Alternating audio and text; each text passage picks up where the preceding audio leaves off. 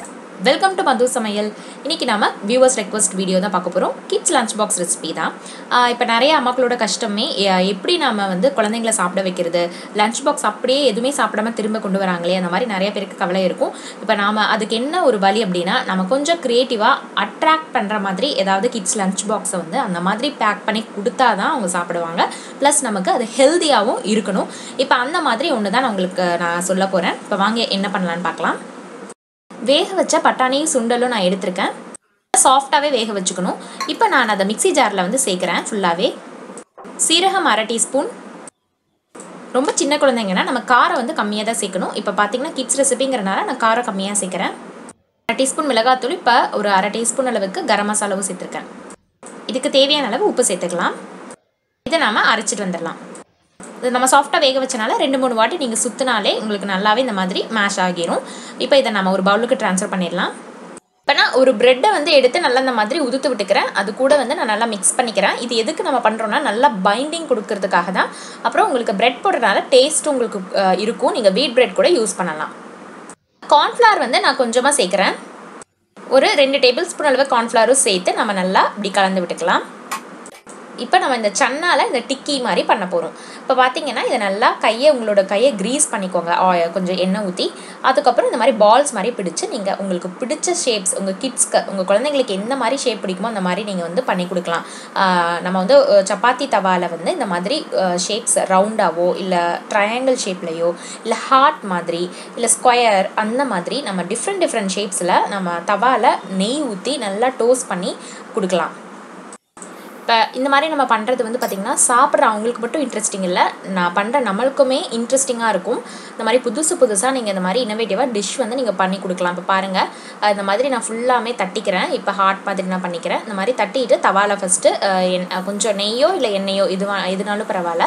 குழந்தைங்களுக்கு கொடுக்குறதுனா நம்ம நெய்யே யூஸ் பண்ணிக்கலாம். அதை நம்ம தவால போட்டு இப்போ ஃப்ரை பண்ணலாம்.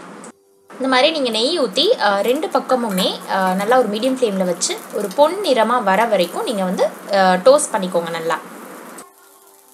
இந்த மாதிரி எல்லாத்தையும் நம்ம திருப்பி போட்டு எல்லா பக்கமும் நம்ம வந்து வெந்ததுக்கப்புறமா நம்ம எடுத்துடலாம். இப்போ நம்மளோட சன்னா ஹெல்த்தியான சன்னா டிக்கி வந்து ரெடி ஆயிடுச்சு. இப்போ பழுத்த வாழைப்பழம் 2 எடுத்திருக்கேன். இந்த வாழைப்பழத்தை நல்லா மசிச்சுக்கலாம் கையால். இப்போ நான் இன்னொரு பவுலில் முட்டையை உடைச்சி ஊற்றிக்கிறேன். 2 வாழைப்பழத்துக்கு 2 முட்டை வந்து நம்ம யூஸ் பண்ணணும்.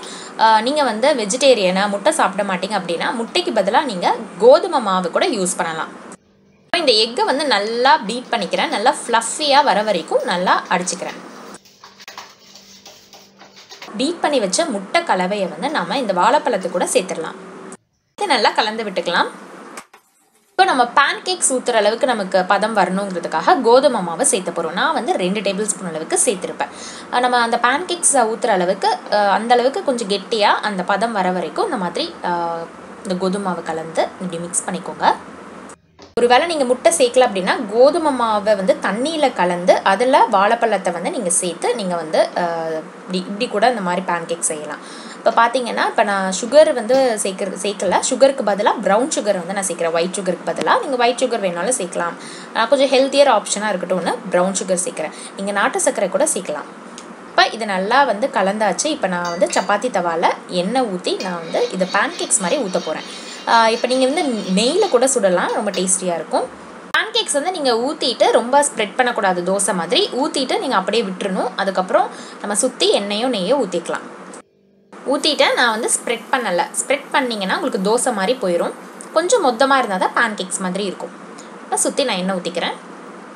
நீங்கள் மீடியம் ஃப்ளேமில் வச்சே குக் பண்ணுங்கள், இல்லை உங்களுக்கு கரிஞ்ச மாதிரி ஆயிரும். இப்போ ஒரு பக்கம் குக் ஆனதுக்கப்புறமா திருப்பி போட்டுருங்க. நம்ம எப்படி ஆம்லெட்லாம் பண்ணுவோமோ அதே மாதிரி தான். திருப்பி போட்டு கொஞ்சம் நெய்யோ எண்ணெயோ ஊற்றிட்டு 2 பக்கமும் நல்லா வெந்ததுக்கப்புறம் நம்ம தனியாக ஒரு பிளேட்டில் எடுத்து வச்சிடலாம்.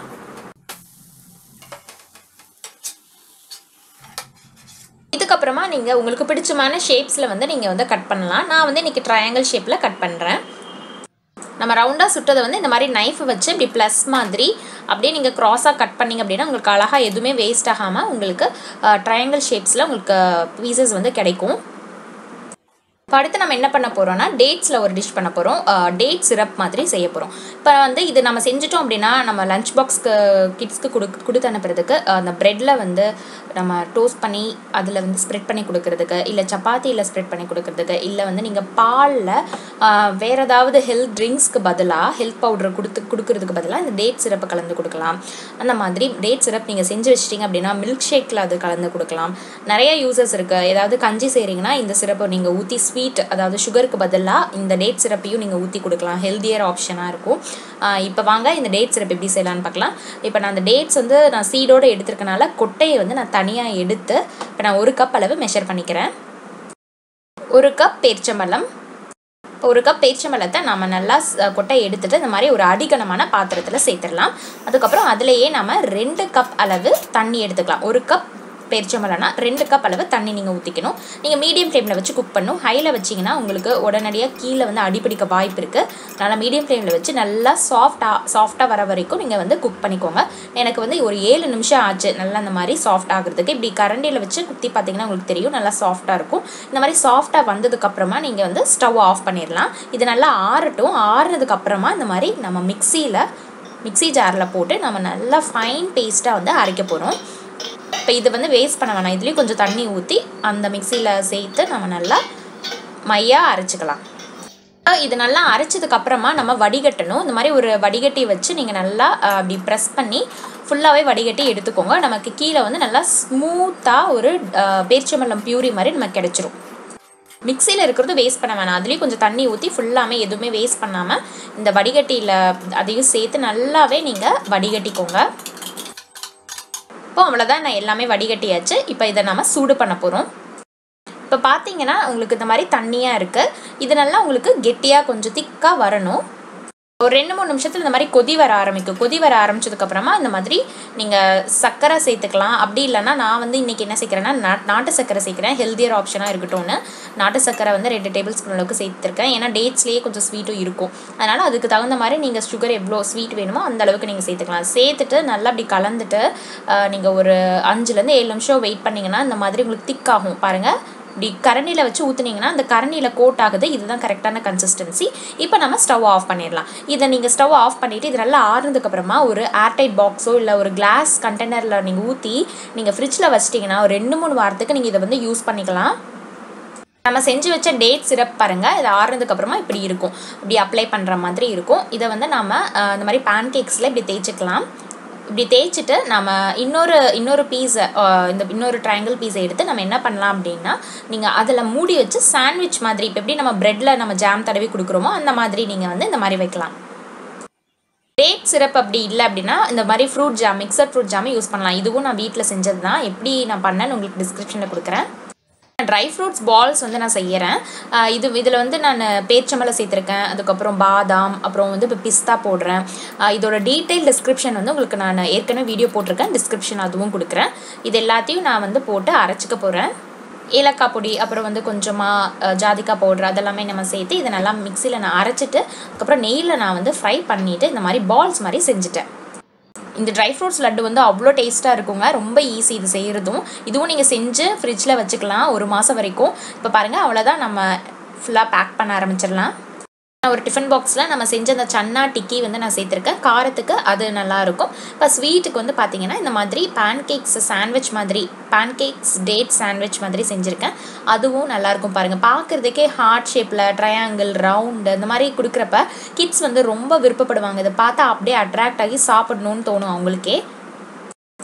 மேலே வந்து நான் ட்ரை ஃப்ரூட்ஸ் லட்டு வைக்க போகிறேன். ட்ரை ஃப்ரூட்ஸ் லட்டுக்கு பதிலாக நீங்கள் வீட்டில் வேறு ஏதாவது லட்டுஸ் கூட வந்து செய்யலாம் ஹெல்த்தியாக. நான் ஏற்கனவே உங்களுக்கு நான் பாசிப்பருப்புலேயே லட்டு நான் செஞ்சு உங்களுக்கு அப்லோட் பண்ணியிருக்கேன்.